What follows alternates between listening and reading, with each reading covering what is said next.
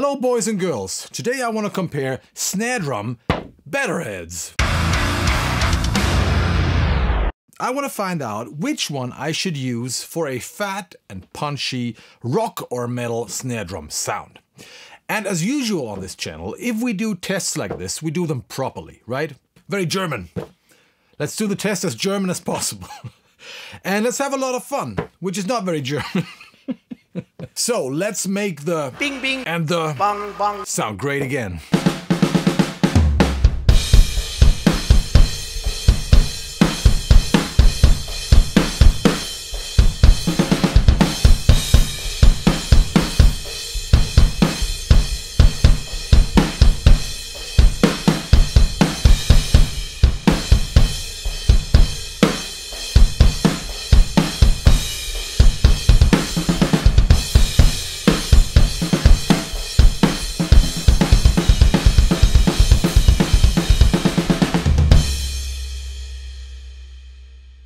Let me show you our setup. We are using a 14 by 6.5 pearl aluminum snare drum. It's just one of the snare drums I use a lot. It sounds great.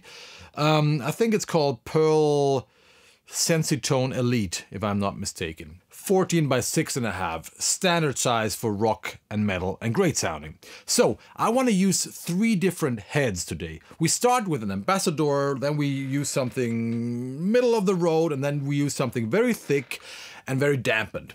So we cover the whole range of possible options. And each of those 3 heads will be tuned to exactly 260 Hertz. So 260 Hertz, before you ask, because I know you will ask, this is the frequency of the batter head, not the frequency of the entire shell. So we tuned all 3 heads exactly to 260 by using a tune board. And the resonant head is tuned to around, what was it, 315, 320 Hertz. So a lot higher. That's how I typically tune my snares. The rest of the signal chain stays the same, of course. All the other microphones stay the same, the snare drum mic stays the same, even the position stays the same. So the only thing that changes is the head itself and of course the performance, because, you know, the guy has to play again. By the way, this is Thomas playing today, a local drummer from a vintage rock band called WIGHT. I'll put a link there. Check out his band, they're cool. Why 260 Hertz? Well, it's some kind of middle of the road tuning. You know, it's too low for a death metal drummer who needs a lot of rebound, but it's too high for a very modern, boom, very beefy metal snare. But it's somewhere in the middle. It's a good compromise. And I think the differences we will hear between the different heads, they will be the same no matter if I tune a little higher or a little lower.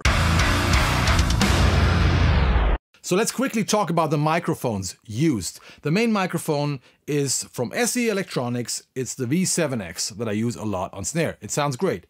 Then we have, I think we're mainly using SE Electronic mics today. This is not a sponsored video by SE Electronics, by no means. But I'm using the SE Electronics Rupert Neve, I think they're called RN17 pencil condensers as overheads today. And I'm using the SE Electronics X1R ribbons as room mics. By the way, in the upcoming affordable drum mics video I'm working on, you can win a pair of those microphones. So you better subscribe to this channel. So it's basically 6 microphones that are responsible for our snare tone. Then we have a Shure Beta 52 and the kick. And I've forgotten what I use on the toms. Audix or SE Electronics. Doesn't really matter, we are talking about snares today. Let's talk about the drum heads. So what do the companies want us to buy if we are a rock or a metal drummer? What do Remo and Evans, what do they want to sell us? Well, they tell us what we need is a very thick, double ply, very dampened snare drum head. That makes our snare tone very controlled, dark, fat, and short. That's what they want to sell us. Sounds good, right? But, you know, I'm always a little suspicious because, You remember what I told you about crash cymbals? If you are a rock or metal drummer, don't buy any crash cymbal that is called rock or metal. Ironically, don't do that. They're not gonna work. So we gotta see if that's really the way to go.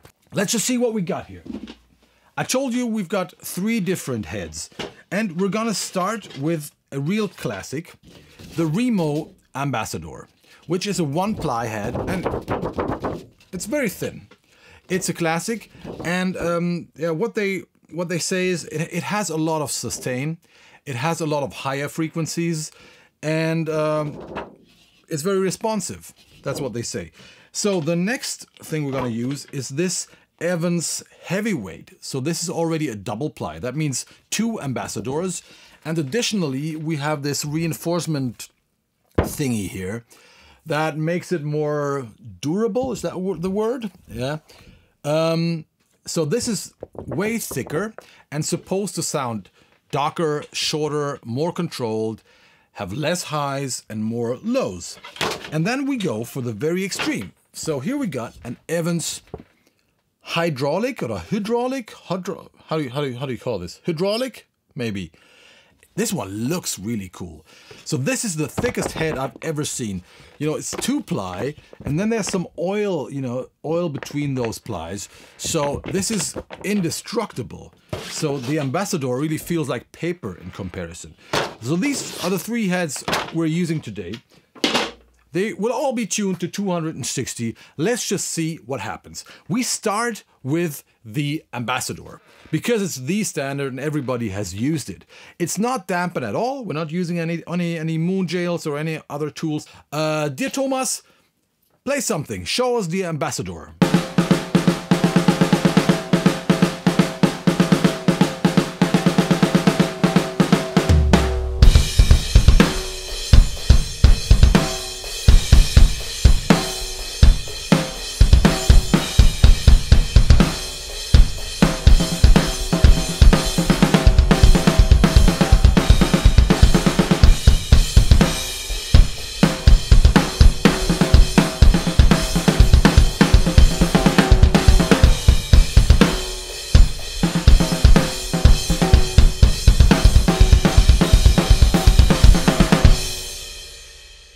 The Ambassador, it sounds really ringy. It sounds really ringy. It has a nice attack. It has a lot of high frequencies, if you ask me. It has a lot of character. I kind of like it. It doesn't sound very heavy metal, but yeah, it has a lot of character. One thing you need to understand that is very important is that a lot of the snare ring that you hear right now will be eaten up later, will disappear in a dense metal mix. So I always try to have a little more of it than not enough of it. So what sounds a little extreme now might be just the right thing later.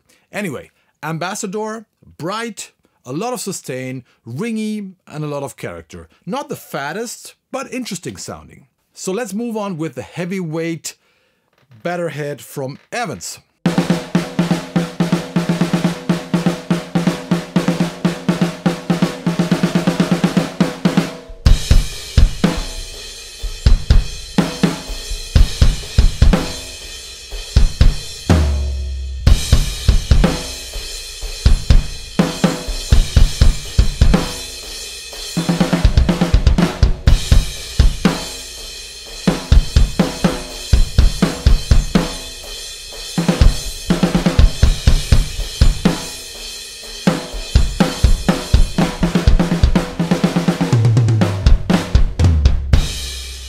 Okay, this already sounds a little different. First of all, what I notice is this sounds like it's tuned a lot lower. And this is something I noticed with all the different heads. I think it's the overtones fooling our ears, but if you all tune them to 260, they all sound like they have a different tuning. It sounds a little less ringy. The ring sounds just different. It sounds a little more punchy, but overall, I think not too different from the Ambassador. It's a little more controlled and kind of what I expected. So let's move on to the Black Beast here, this one, and see what happens. Thomas?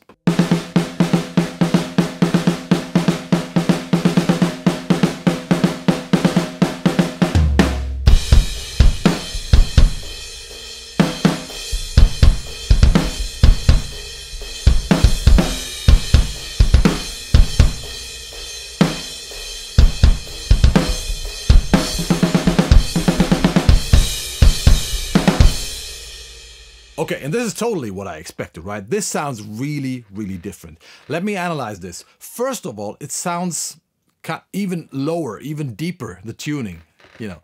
Then it's really short and really controlled. It almost sounds like a sample. It sounds very production ready in a way because every hit sounds like the other. If we remember that Ambassador sound, that sounded more dynamic. You could hear more dynamics between the single hits, and you could hear more difference between the single hits depending on where he hits the snare. Ding, dang, doom, you know, like that. So let's just go back to the Ambassador, have another listen.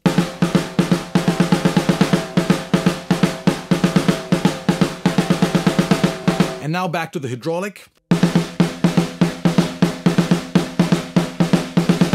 More low end, more punch, a lot darker, a lot more controlled, but also a little more boring if you ask me. A little more boring. So, I don't know, right now it might sound a little better because it's more controlled and it sounds closer to a final production. But yeah, once you add the guitars, it might sound a little boring, just boop, boop, kind of like that. But you know, there's pros and cons and it depends on your taste, of course. But you know what? I have a theory because I have been using mostly Ambassadors on my snares. Either Ambassadors or a single ply head with one of those reinforcement thingies here because they just last a little longer. And why? Because I think that makes you more flexible, more versatile. You can keep it wide open and have the ring. I personally really like when snares have a certain ring and a certain character. Or you can just use moon jail or other dampening tools to make it sound closer to what we just heard, to a double ply head that is dampened a lot more. So let's try that now. I have the theory that I can make the Ambassador more or less sound like the hydraulic. So let's add some moon jail until it sounds close to the hydraulic. This is the Ambassador with moon jail dampening. Let's go.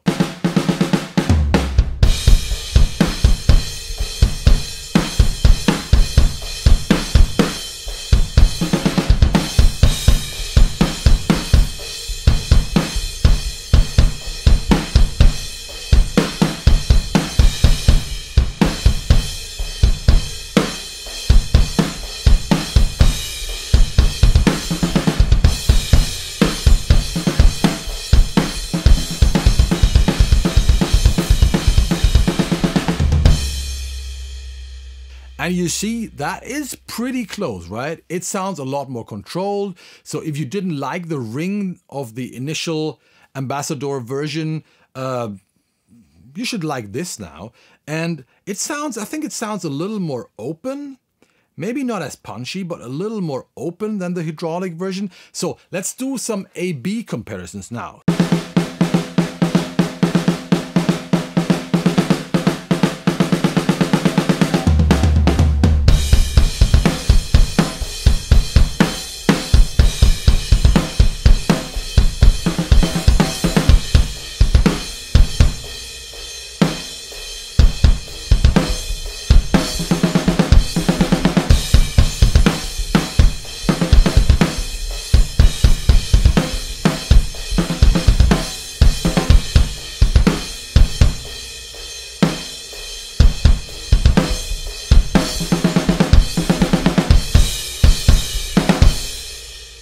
And that is interesting. So they are, I would say, like equally controlled and short now, more or less, but the frequency response is still different.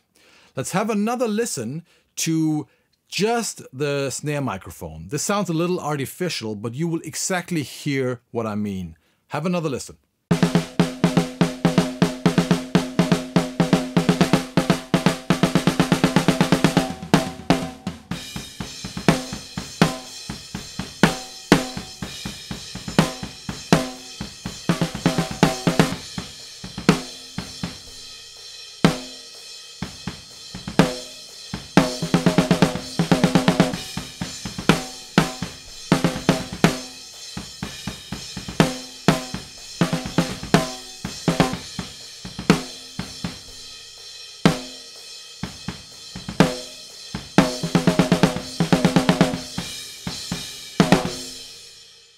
So what we can hear is that the Ambassador, even with the Moonjale, has a lot more higher frequencies, has a lot more attack, you know, in the upper frequencies compared to the double ply head.